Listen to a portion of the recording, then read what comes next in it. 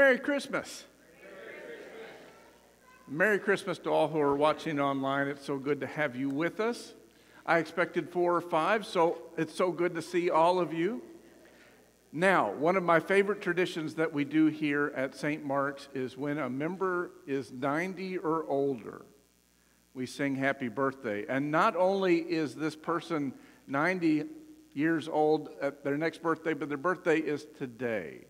And so Mary McGee is not with us. Mary's not here, right? I think she's with family, but I know that she is watching. So if we can sing happy birthday. Happy birthday to you. Happy birthday to you.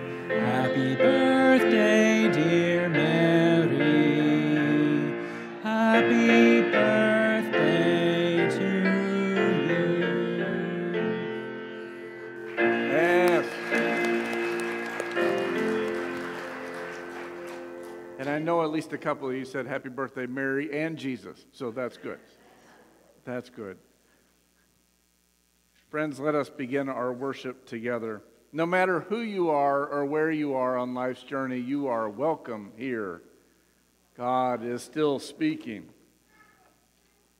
Yes, our call to worship. Glory to God in the highest, and hope to every discouraged heart.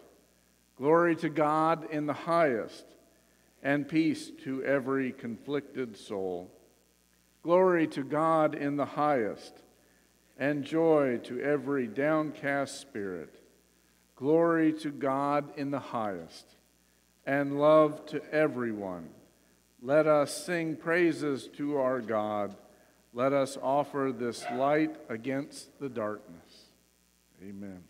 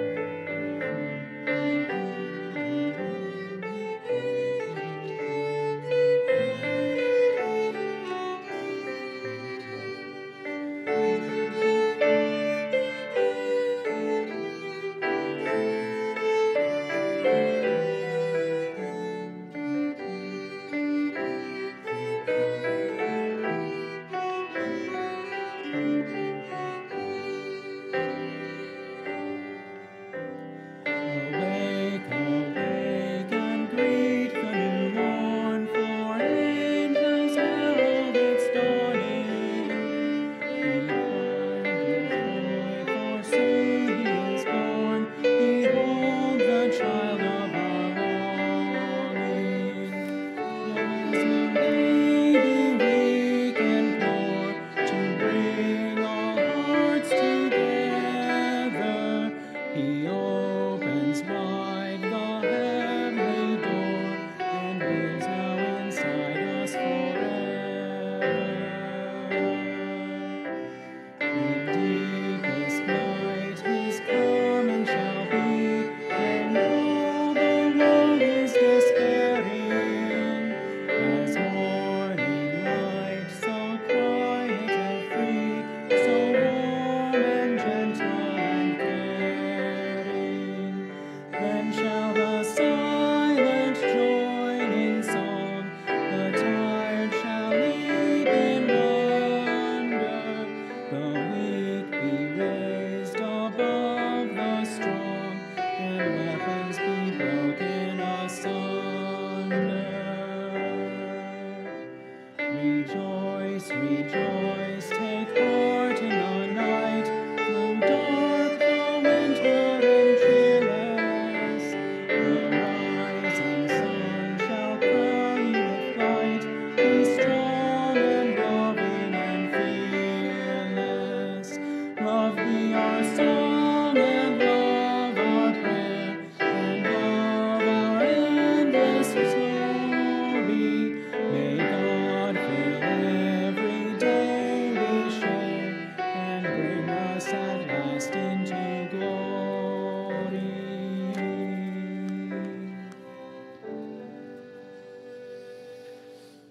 You may be seated.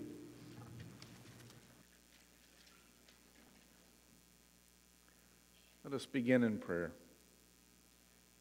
Holy God of love, there is light in our lives because of the abundance of your steadfast love.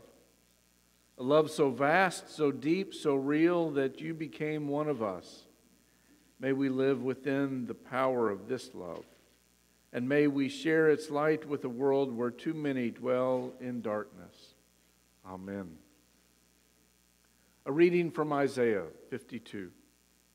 How beautiful upon the mountains are the feet of the messenger who announces peace, who brings good news, who announces salvation, who says to Zion, your God reigns. Listen, your sentinels lift up their voices. Together they shout for joy. For in plain sight they see the return of the Lord to Zion. Break forth, shout together for joy, you ruins of Jerusalem. For the Lord has comforted his people. He has redeemed Jerusalem. The Lord has bared his holy arm before the eyes of all the nations, and all the ends of the earth shall see the salvation of our God. You may remain seated as we sing, O come, all ye faithful, verses 1, 2, and 4.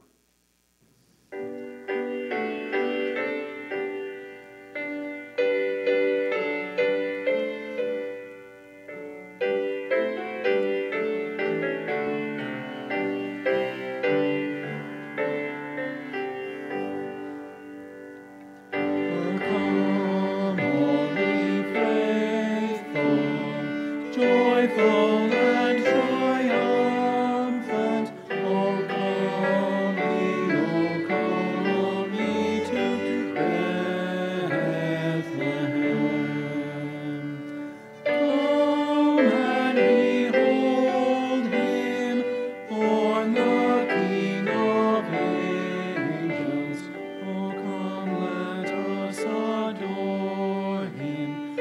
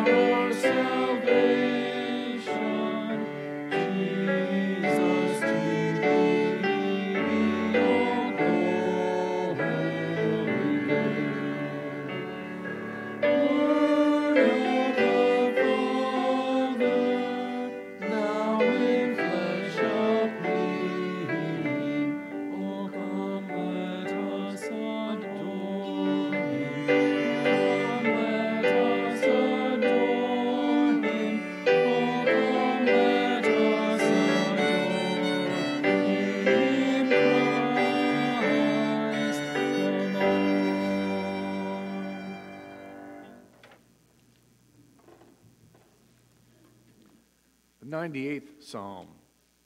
O sing to the Lord a new song, for he has done marvelous things. His right hand and his holy arm have gotten him victory. The Lord has made known his victory. He has revealed his vindication in the sight of the nations. He has remembered his steadfast love and faithfulness to the house of Israel. All the ends of the earth have seen the victory of our God. Make a joyful noise to the Lord, all the earth. Break forth into joyous song and sing praises. Sing praises to the Lord with the lyre and the sound of melody. With trumpets and the sound of the horn, make a joyful noise before the King, the Lord. Let the sea roar and all that fills it, the world and those who live in it. Let the floods clap their hands. Let the hills sing together for joy at the presence of the Lord, for he is coming to judge the earth. He will judge the world with righteousness and the peoples with equity. Friends, let us sing again, Angels from the Realms of Glory. You may again remain seated, verses 1, 2, and 4.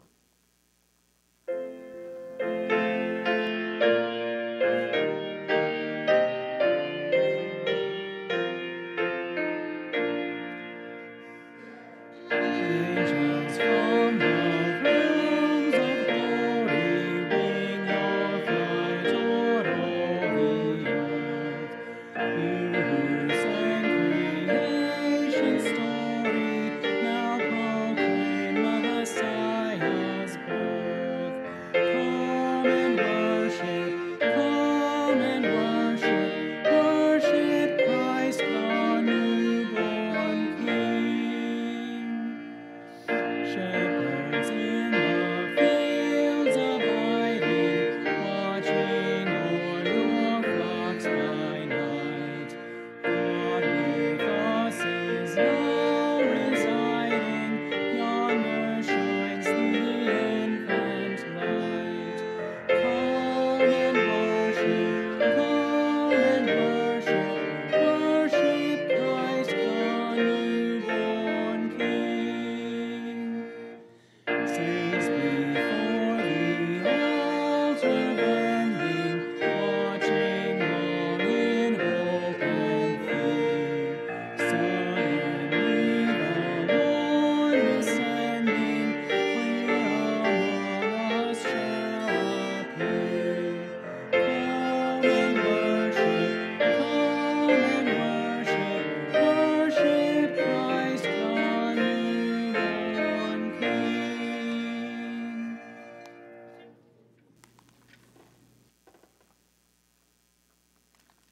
From Paul's letter to the Hebrews.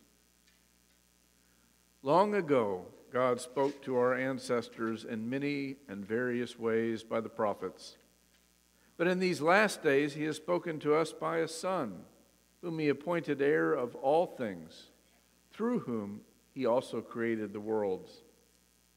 He is the reflection of God's glory and the exact imprint of God's very being, and he sustains all things by his powerful word. When he had made purification for sins, he sat down at the right hand of the Majesty on high, having become as much superior to angels as the name he has inherited is far more excellent than theirs. For to which of the angels did God ever say, "You are my son, today I have begotten you"? Or again, "I will be his father, and he will be my son"? And again, when he brings the firstborn into the world, he says, "Let all God's angels worship him." Of the angels, he says, "He makes his angels winds and servants flames of fire." But of the Son, he says, "Your throne, O God, is forever and ever, and the scepter of righteousness is the scepter of your kingdom. You have loved righteousness and hated lawlessness. Therefore, God, your God, has anointed you with the oil of gladness beyond your companions. And in the beginning, Lord, you founded the earth, and the heavens are the work of your hands. They will perish, but you will remain. They will all wear out like clothing. Like a cloak, you will roll them up, and like clothing, they will be changed. But you are the same, and your years will never end.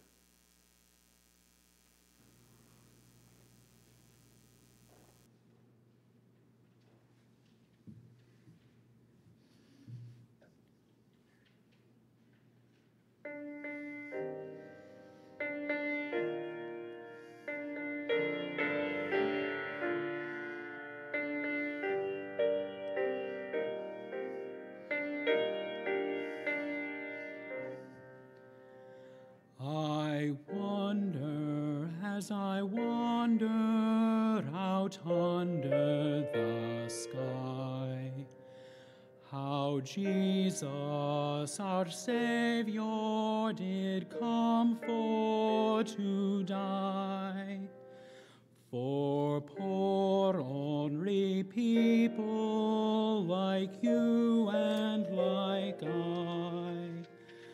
I wonder as I wander out under the sky.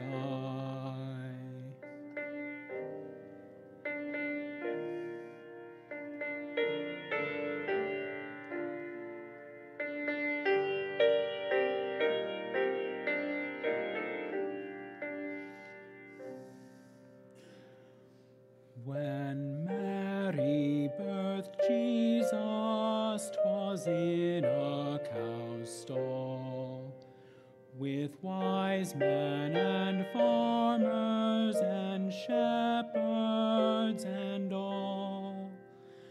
But high from God's heaven a star's light did fall, the promise of ages,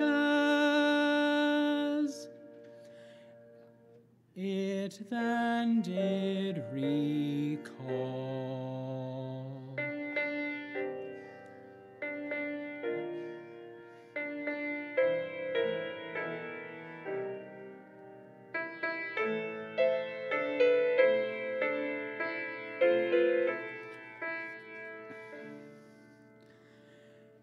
If Jesus had wanted for any wee thing, a star in the sky or a bird on the wing, or all of God's angels in heaven for to sing, he surely could have it, for he was the King.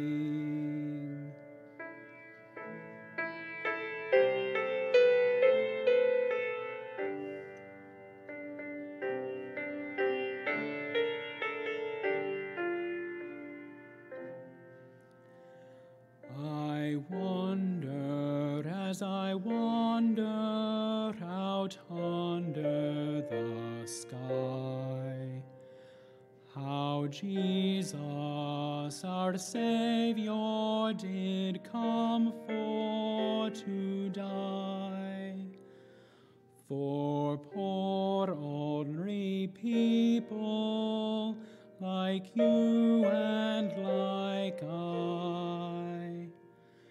I wonder as I wander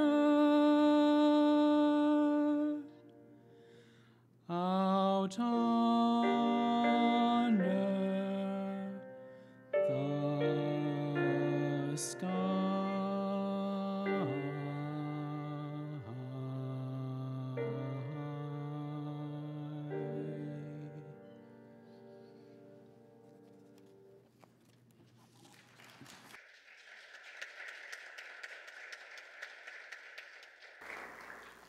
Thank you, John. Friends, let us gather our hearts together in prayer.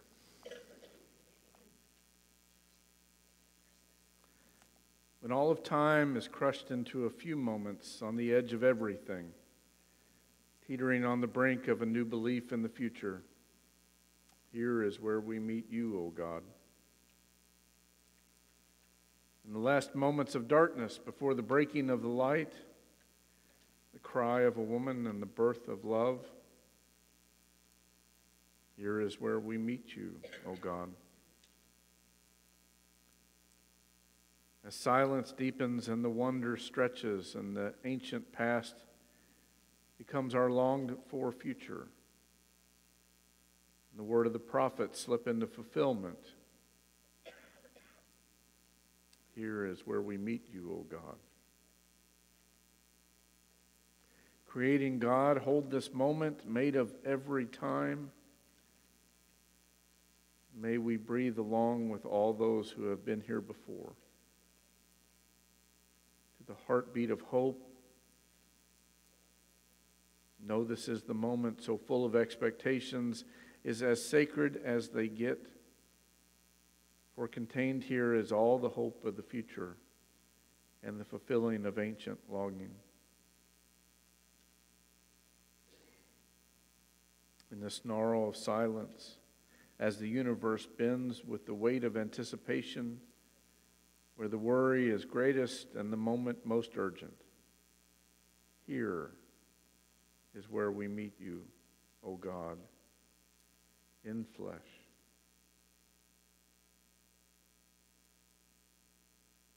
Dear Lord, hear all of these prayers that we raise to you in silence, all of these things that are known only to you and to us.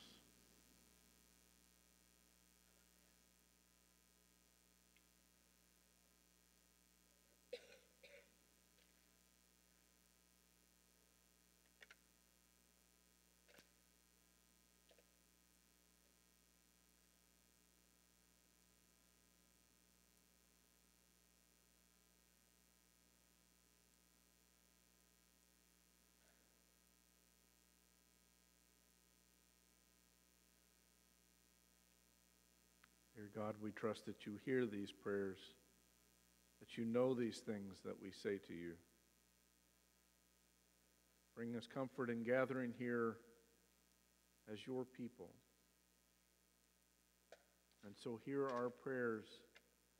We lift to you in one voice the words that Jesus taught us, saying, Our Father, who art in heaven, hallowed be thy name. Thy kingdom come.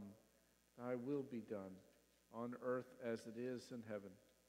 Give us this day our daily bread, and forgive us our debts, as we forgive our debtors.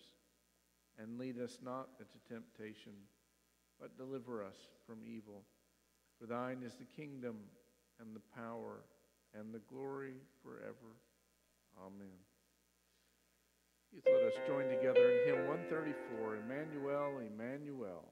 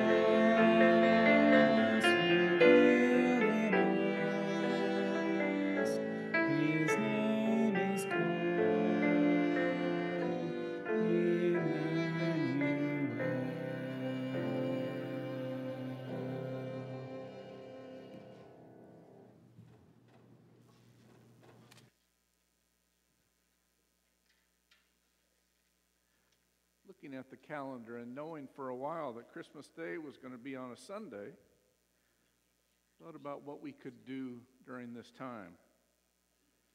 Thought about making Ken preach, but Ken is on his way home to see family this morning, probably listening to us on the way. But I had a story that I wanted to share with you, and this seemed like a good opportunity to do that. So this is a story by Edward Hayes in a book called The Christmas Eve Storyteller. This is the 7th yarn, The Heart House. It begins as all good stories do.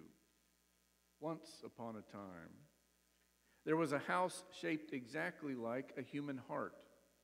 It was 2 stories high and had a brick chimney. The heart house also had a large front door, but the door had no knob on the outside and could only be opened from the inside. The heart house only opened its door on certain rare occasions to let someone in. This fact shouldn't be too surprising, however, since it was an ordinary heart house and didn't have a lot of room inside. Birthdays and anniversaries were special days during the year when the heart house opened its front door. But they were nothing at all compared to what happened on December 25th. With a cheery Merry Christmas, the door would swing wide open and out would come a shower of beautifully wrapped gifts. The flood of gifts would delight the friends of the heart house and cause it to hop up and down with pride and joy. Yet each time that the door would suddenly open for gifts to pour out, the heart house always closed it again, quickly. This was a good habit it had learned as a child from its parents. "Don't leave your front door open, dear," they had warned frequently. "Who knows what kind of person or thing might wander in?" Although it was located on a nice street in a lovely part of town, the heart house wasn't happy. It did enjoy wrapping presents and giving gifts, but the joy didn't last. Longing for fulfillment, the heart house had attended all kinds of workshops and seminars on happiness. It had even taken a 3-week course called the Open Door Movement. While it had learned a lot of techniques on how to open one's door more often, how to have a pleasant threshold, the heart house found that childhood patterns are difficult to break. As a result, except for the gift-giving times, the heart house kept its front door securely closed. This house rule was especially true in the case of visitors who appeared uncouth, who looked like they might track in mud on the rugs or swing from the drapes. The most impolite were guests who rearranged furniture without even asking permission. The heart house loved a well-ordered, neat, clean house with everything in its proper place.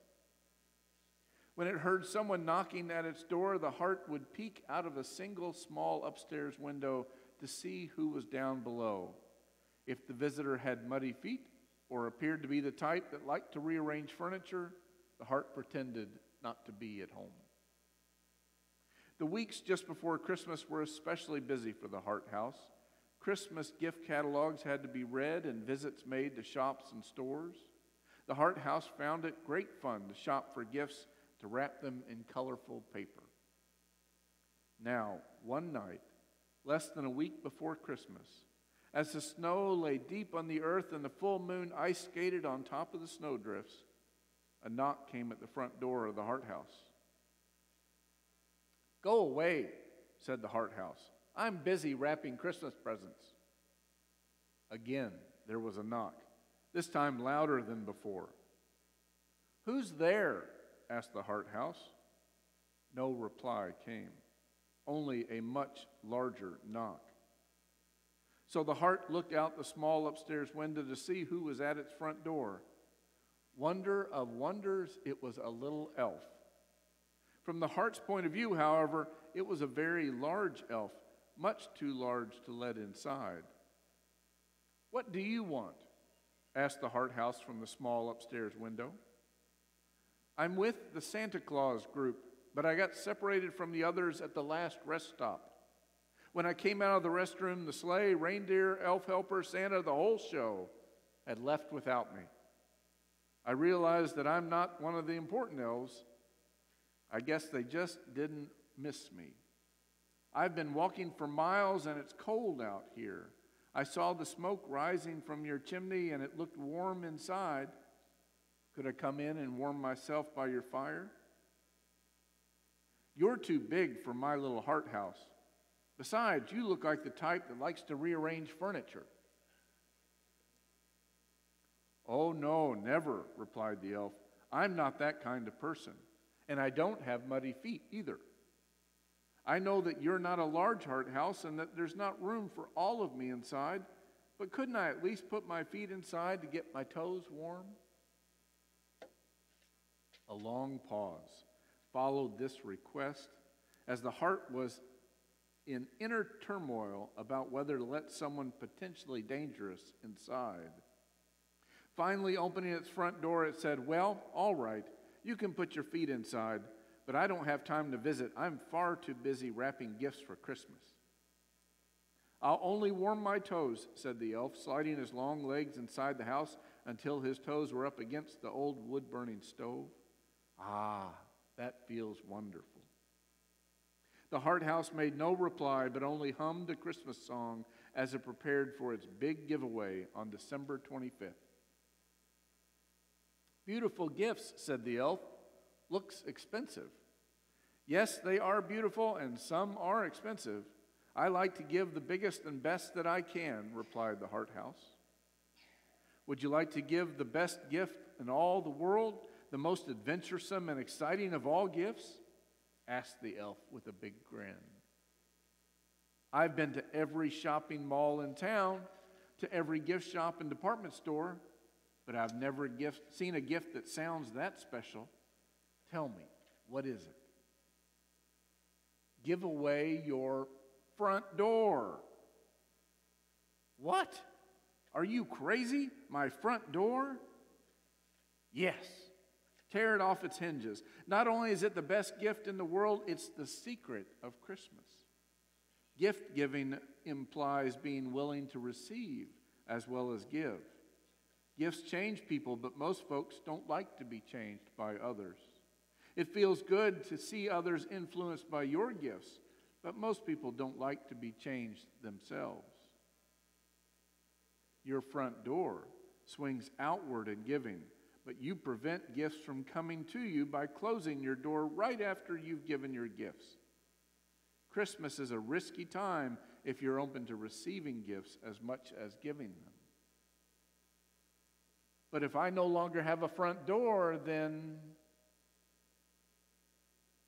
Yes, I realize there's a danger. People can come in and rearrange your furniture, make your life difficult and even more different. If you can take the risk, however, then you will never become an old house. By staying open to being changed, you will be gifted with countless new ideas and untold possibilities. The elf turned his head slightly and listened. Hear what I hear? The heart house listened too. On the crisp night air, far off in the distance, he could hear jingling of sleigh bells. They grew louder until suddenly there was a pawing of hoofs and sleigh runners screeching to a stop on the roof of the heart house. Ah, looks like I've been missed, said the elf with a laugh. Merry Christmas and thanks for letting me warm my toes while Santa and the gang returned to find me. 3 days later on Christmas, the heart house rang out a loud, Merry Christmas. Then with great apprehension, it tore off its front door and gave it away. It was the best gift it had ever given and one that certainly changed its life. From that Christmas day on, the heart house grew larger and larger until it became the biggest and happiest heart house in all the land. Merry Christmas.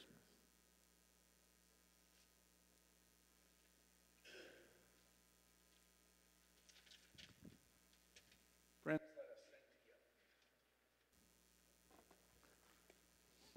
Okay.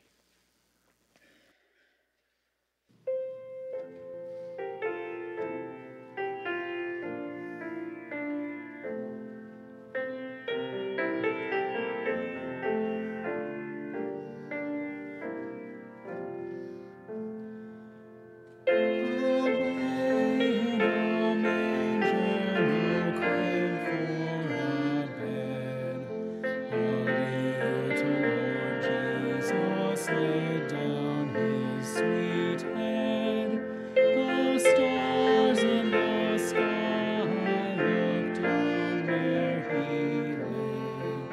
The little Lord Jesus asleep on the hay. The cattle are lowing, the baby awakes, but little Lord Jesus no crying he makes. I love thee, Lord Jesus, look down there from the sky, and stay by my cradle till morning is nigh. Be near me, Lord Jesus, I ask thee to stay close by me forever, and love me, I pray. Bless all the dear children thy tender care, and fit us for heaven to live with thee there.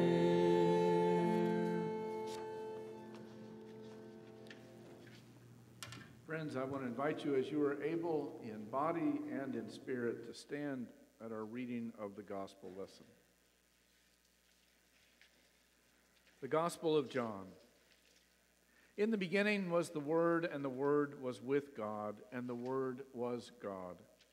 He was in the beginning with God. All things came into being through him, and without him not one thing came into being. What has come into being in him was life, and the life was the light of all people. The light shines in the darkness, and the darkness did not overtake it. There was a man sent from God whose name was John. He came as a witness to testify to the light, so that all might believe through him. He himself was not the light, but he came to testify to the light. The true light, which enlightens everyone, was coming into the world. He was in the world, and the world came into being through him, yet the world did not know him. He came to what was his own, and his own people did not accept him. But to all who received him, who believed in his name, he gave power to become children of God, who were born not of blood or the will of the flesh or the will of man, but of God. And the Word became flesh and lived among us, and we have seen his glory, and the glory as of a Father's only Son, full of grace and truth. Friends, let us sing Joy to the World together.